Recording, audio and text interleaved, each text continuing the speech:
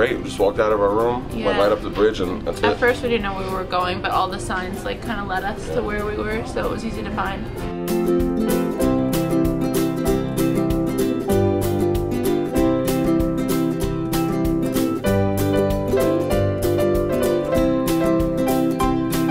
We had lunch at Earl of a Sandwich. We had Ghirardelli's ice cream. Dessert. And we went to Star the Wars shops. Oh, we did the Star Wars. The Void? Yeah, that was really cool.